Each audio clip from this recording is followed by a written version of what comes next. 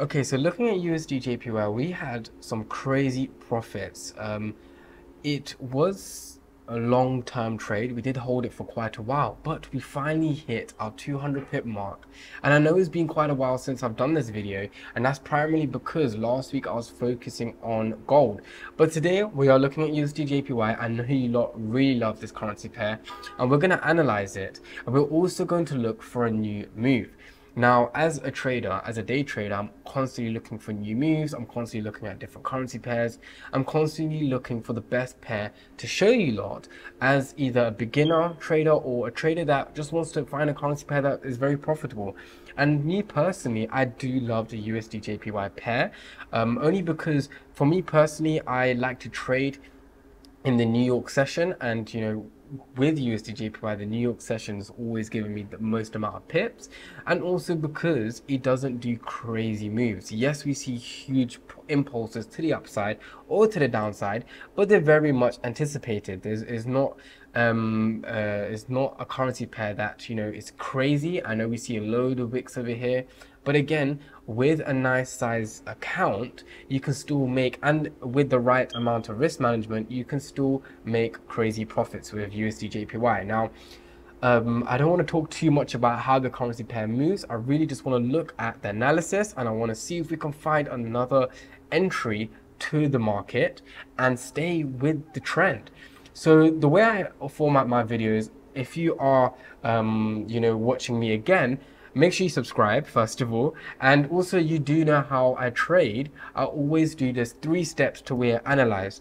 The first step is identifying the trend. Now, it's really important as a trader to identify the trend, because without identifying the trend, you will not know whether the place buys or sells. And it's really important to identify it on a higher time frame, especially if you are a day trader, because then it helps everything when you scale down to the 50-minute time frame. So that's the first thing, is your trend. The second thing is key levels. Now, I don't know if you saw, but at the beginning of this video, you can see over here, I've got a bunch of key levels. Now, sometimes they can stay the same for a month, sometimes they can change within a couple days, but it's very important to identify key levels every time you analyze the chart. Now, me personally, I only analyze the chart once or twice a week, but that doesn't mean that my key levels are changing or not changing. That just means that I analyze maybe once or twice a week, and those key levels have to be strong enough to hold the time scale of once or twice a week, okay? And the third thing is order zones. Now, I have received a lot of DMs, a lot of messages on what is order zones, why do you draw order zones? Now, this is something I personally do, and I do try and tell every trader to do, and I do tell my students as well, that try and start implementing order zones. This is something I've done myself, and what it basically is you draw an area, and once the price is at that area, it disciplines you to only trade when price is at this area. So for example, if I said that price is, when price gets over here, I want to trade, what I'll do is I'll draw a little area, I will write order zone, and I will not look at the market until price gets back to that area. It's as simple as that, and I feel like that changed the whole game when I started trading, because sometimes what I used to do is I would trade and I'll look at the market and be like, okay, let me just buy or sell. I'll be very rushing to place trades. But since I've implemented order zones, which I don't think that many traders do, but since I've implemented order zones, I've suddenly improved my way of trading, and I've cut down all the unnecessary trades. Okay, but anyways, now looking at the market, so we've identified 3 things we need to do to analyze this market. What we need to do is first identify the trend. So looking at from, let's say, where price is right now, if I draw an area, okay, and this is what I like to tell my students as well. If we look at from the beginning of last month, so let's just actually cancel this area. So beginning from last month to now, what has price done? Okay, so price has gone towards the upside. We can clearly see price has made its way up. Yeah, so from here to around here, we can see price has, all it's been doing is it's consolidated a bit, but it ended up impulsing and going up. And I'm just going to cancel out this trade now, so we don't need to see it anymore.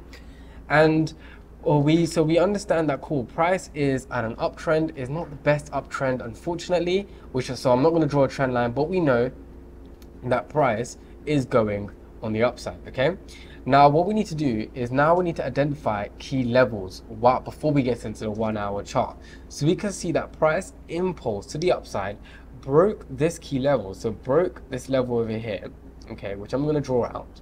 It broke this level over here, and surprisingly that level is actually 141, okay, and that's actually one of our key levels. So it broke one of our key levels, and then it's now gone towards, you know, the 141,500 level. And guess what, that's also another key level we had in our last video for USDJPY. So again, if you haven't seen that, go check out my last video for USDJPY, because that's where I show these key levels. And because we're going on upside, we don't need to show this key level 139, okay, but we have these key levels drawn out, okay, and we now know that price has impulse to the upside, and we've had a break of structure, okay. And what I like to do is I like to show that we have a break of structure, okay, as we had an impulse to the upside. Now once we had a break of structure, price ended up retesting these highs that we had, because at the end of the day it did impulse and break these highs, which it did. So again, this is another key area that we need to look at, okay. And I'm gonna just draw it out like this, so you can see price has broken out of this these highs over here, and then price continues to the upside. So now what we need to do is we need to identify our targets, okay, and that's with our key levels. So again, looking at price, I'm not going to draw an area, I'm just going to draw an arrow, only because it makes my chart as neat as possible. Again, the neater your chart is, the better it is. And this was the retest level. So again, this is just a break of structure over here as well. Price ended up retesting, which I'm just going to draw another area over here, just to say this was a retest. Right around over here, we saw a retest. If you just bear with me, retest.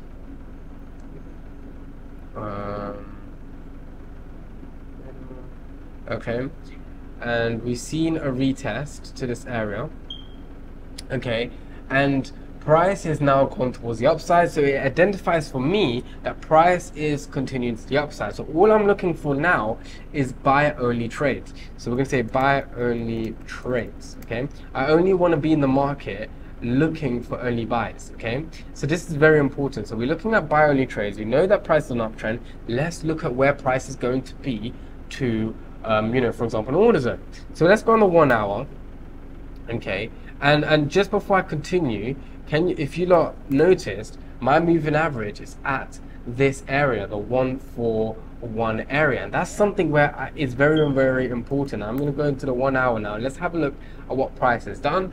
So I believe that price is going up, is retracing now. So this is a retracement, and I am looking, we are going to use a Fibonacci retracement, because you can see that price is going up, is retracing, and you can see that price looks like it could go to the 61.8 extension, which is going to be my order zone. So again, looking at the market, it looks like I can place a buy over here, stop loss just below the 78.6 extension, because I don't want to be in a trade if price goes way below here. And my target is going to be either these highs or even possibly going up to the 142.89 key level. But at the moment, to be on the safe side, even though this is a brilliant trade, right, it's a nice almost 1-to-3 ratio and around 146 pips. So this is a trade I'm going to send to my Discord as well, and we've broken it down. We've understood why we're going to place this trade, we understood where we're going to place entries, and we understood that we use a Fibonacci extension. That's number one. Number two is we had a breaker structure and price is going to retest this area, and number three is because we are on an uptrend, we're only looking for buys. Okay, now if price ends up breaking these lows, that's when we would look to sell instead of buying. But at the moment, price hasn't done that, so we're just waiting for, again, price to continue to follow this trend line that we've created. Okay, and I know it's probably not the best trend line created within the market, but this is the trend line that we've made. Okay, I'm just going to cancel this one, and this is not the best trend line. Again, trend lines doesn't have to be the best, as long as it can, you know, hold point A, point B, point C, that should be fine. So price gets down to here, bounces off, again, waiting for the right candlestick. If you don't see a rejection candlestick, don't place a trade. And then scaling up for just either this high or scaling up for a little bit higher using a Fibonacci extension. Okay. Other than that, guys, I hope you lot enjoyed this video. Make sure you subscribe. I know you lot all watch this video and you don't subscribe. So make sure you subscribe, join the community. And again, if you're interested with free analysis, a community full of traders, make sure you go check out my Discord server. And again, follow my Instagram as well. I give one of the best tips on Instagram at the moment for traders and investors, or if you're a crypto trader, any type of trader, the best advice is on my Instagram. So make sure you go check that out. Other than that, guys, I hope you all enjoyed the video and check me out in my next video.